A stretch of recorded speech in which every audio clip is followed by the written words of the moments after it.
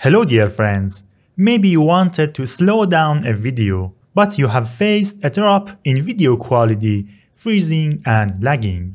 You can fix this problem by using the tools in the Retime and Scaling section. Fortunately, this feature is also available in the free version of the software. This feature requires a strong system and it's better to put system cache on Smart before running it. First, change the video speed to the amount you want.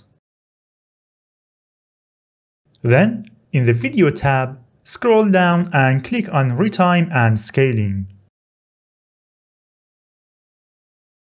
Set Retime process to optical flow.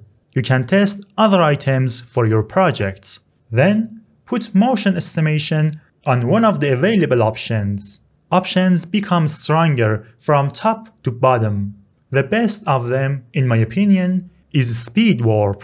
If you are using the free version of DaVinci, any clip using the speed warp will be watermarked. To avoid this, you can use other options in motion estimation. If you encounter the problem of creating glitches, noise, or green cubes, just set scaling to crop and resize filter to sharper. You can also achieve the desired result by changing the retime process and motion estimation sections.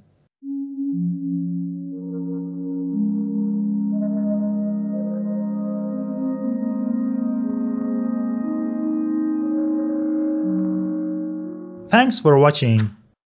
Please like and subscribe. Goodbye.